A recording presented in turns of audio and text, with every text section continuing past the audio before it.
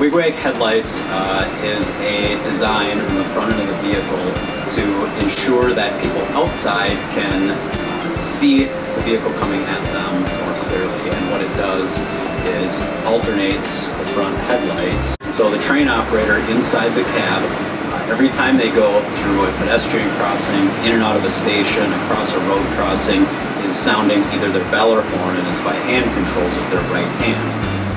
When they do that, it'll trigger the front headlights to alternate back and forth with a second set of headlights. This includes retrofitting 86 vehicles, and each vehicle, of course, has two ends, unlike your car, which just has one front end. Trains have two front ends.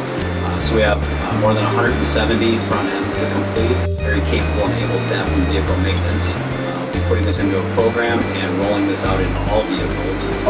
We've been working on the Wigwag project, building modules and harnesses for quite a while now, but we're up to the point where we have them all complete and ready to install in the fleet.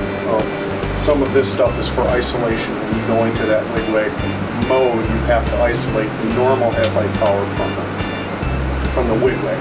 I'm a paint and body technician.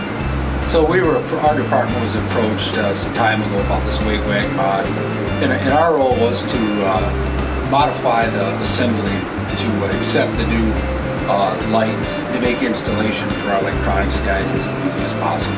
That when you see a train, don't go, pause, don't cross the tracks.